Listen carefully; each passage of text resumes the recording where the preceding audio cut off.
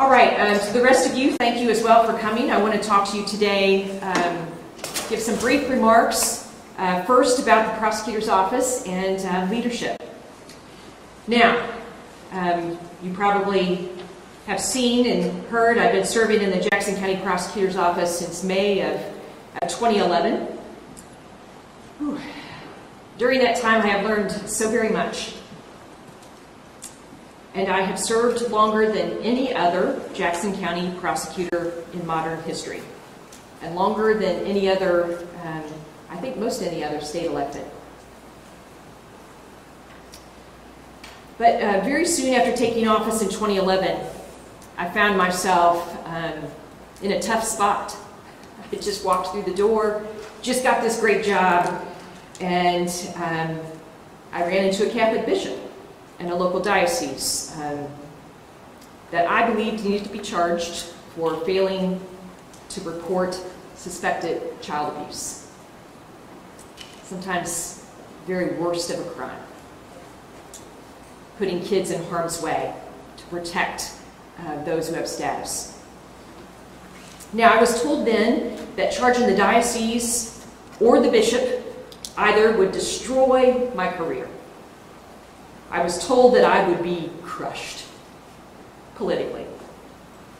And I believed those warnings, to be blunt, because at the time, these charges were unprecedented. And to you, back in 2011, I was untested. Now, by the way, nobody was clamoring for me to seek those indictments. Instead, that was pressure I put on myself. I knew how to put a case together, even though I was brand new in the top role. But I also wholeheartedly believed that I would be defeated in the next election for taking that action and seeking those indictments. Now, that would have left me just with a little over a year left in a job that I loved.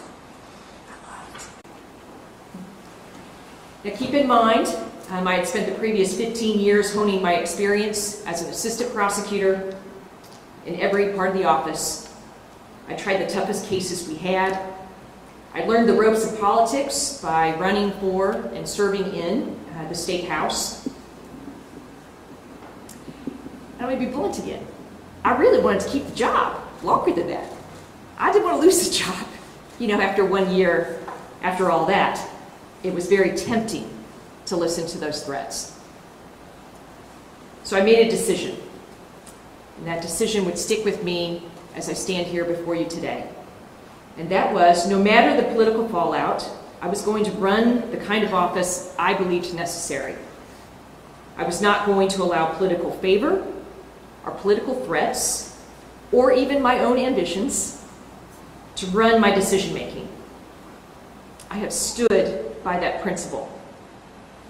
And I have multiple examples of career-ending cases. And here I am. Now, as for the bishop's case, I have absolutely no regrets. Now, that's not because it worked out. He was convicted and I was reelected. That was nice for me. But because I was willing to pay the price to hold the system accountable and to protect kids at the same time. That's what it was worth to me. That became my baseline. What I know is this: victims deserve justice, no matter who they are, even when justice is going to shake things up. To be a leader means doing what's right, even when faced with death threats, intense political pressure, harsh and relenting critique. Y'all have a lot of critique. And for some of you, even questioning my personhood.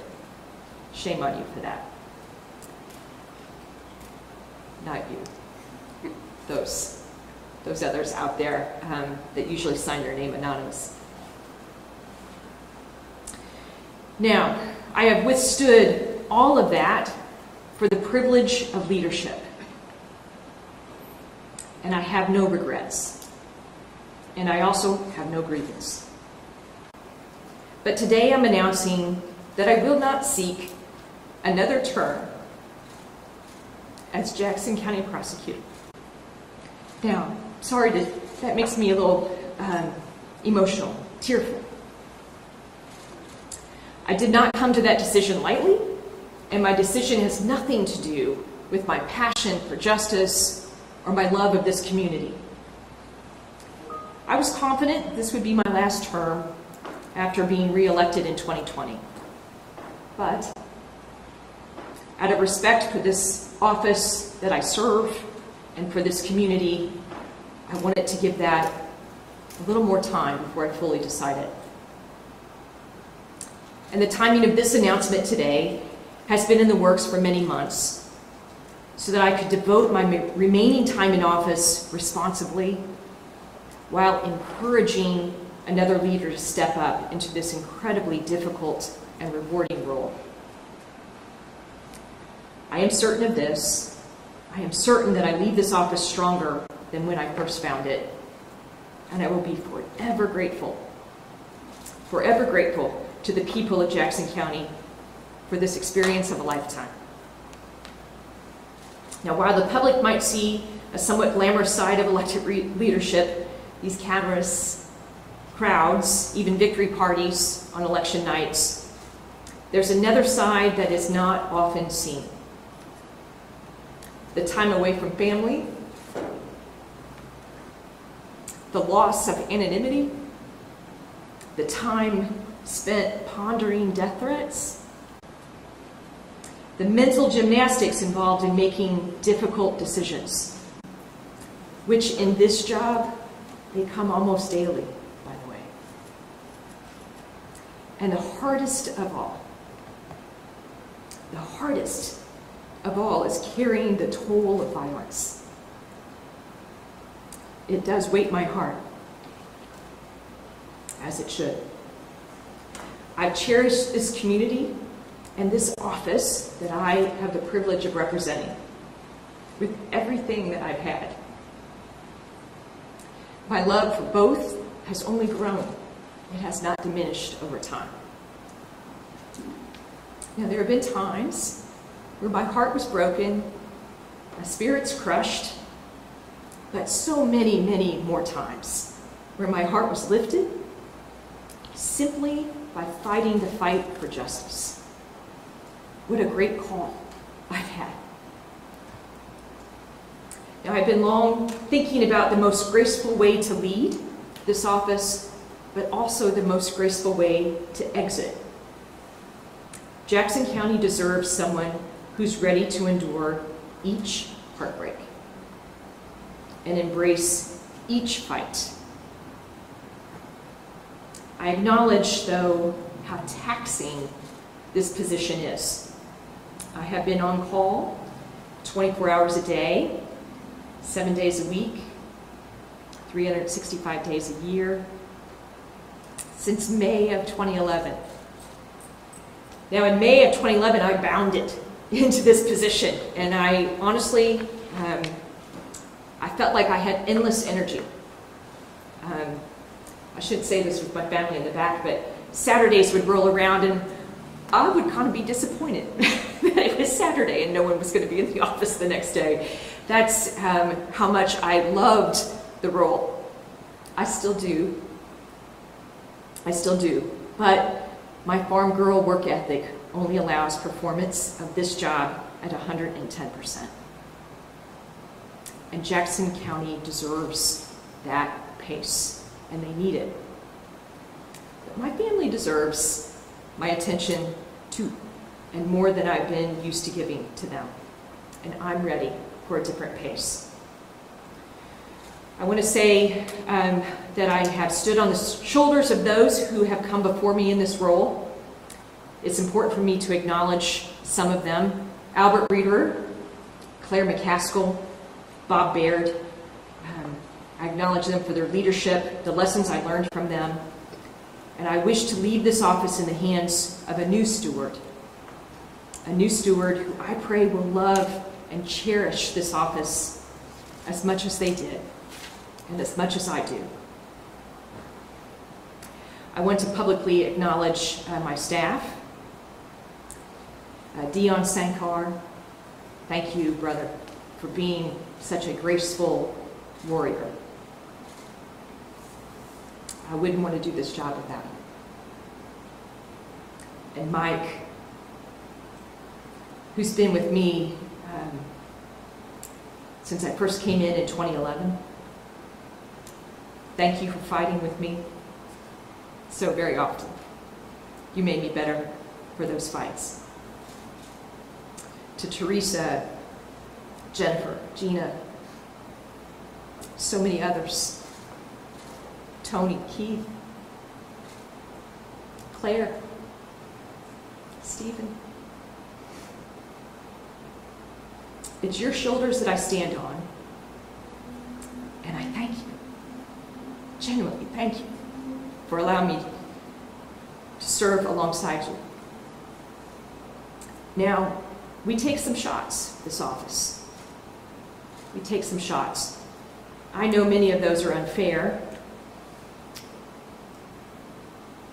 It goes along with the territory. But I know that these public servants are the best in the business.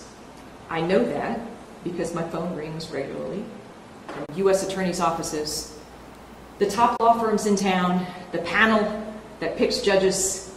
Y'all call me all the time for my people. And you call me because you know what I know. They are the best in the business. They don't get credit for that, but their skills have to be honed. To work here, to succeed here, you gotta be tough. And you gotta be better. Frankly, you just gotta be better. And they are. That's just not the lawyers, by the way. That credit goes to the victim advocates. God, Marilyn and Doris. Investigators. Keith, Tony, Tim, Joe, the legal assistants in this office, all of them, Reezy, Ashley, the analyst. You're new to us, but my God, we need you. And we're grateful that you're here. And of course, the attorneys. They're all very dauntless and dedicated public servants. So thank you for giving me a moment to allow me to praise them for being such great, great public servants who show up every day without any accolades and certainly without enough of what we can give them to do this job. I trust them to embrace the next leader of this office with the same kind of unwavering commitment to an incredibly difficult and often thankless job. I believe they will do that. Let me sum up my faith in these public servants in this way. If I were a crime victim, I'd want this Jackson County team for me, for my family, to go fight for justice in those courtrooms, the toughest. I'd want them. Now, to be clear, I am not seeking another elected office. Let me be crystal clear about another thing. Protecting the innocent, pursuing justice for victims, prosecuting the guilty, well, it ain't for the faint of heart. But my God, it is worth it. So worth it. Now, I'm not done yet. I will continue to fight hard for this community for the next 17 months. And I will fight for this office every day of that time. Just today, in this room, we launched our wellness initiative for staff, and that's to ensure that they are ready for the fights ahead. It is my responsibility to take care of them outside of the courtroom, too, so they're able to withstand those inevitable battles and this relentless toll of violence. Now, even after I leave this job behind in January of 2025, I'll never forget the lessons that I've learned here. The cases of people that I met, victims, a woman named Roberta, a very captivating woman named Miss Willie, Demaya White, which I carried her flyer and have for over a decade. It's shown somewhere as a reminder of why I do this job. Kevin Strickland, because justice is shown in many different ways. Deja Bowsby, Brianna Hill, Daisy Coleman, Cameron Lamb. They're just a few of the names that made me rethink what leadership truly is and what kind of leadership is required. Now, I mentioned my farm girl mentality earlier. And farmers know that when you properly tend to the soil, you can expect to grow a strong crop. In that vein, I promise you this, I'll continue to give 110%. Continuing to take care of the soil of this place until the day I walk out of the office for the last time. That is what the people of Jackson County deserve. But know this, when grace is needed, I'll show grace. But when a fight is needed, then I'll fight with all I got. All right.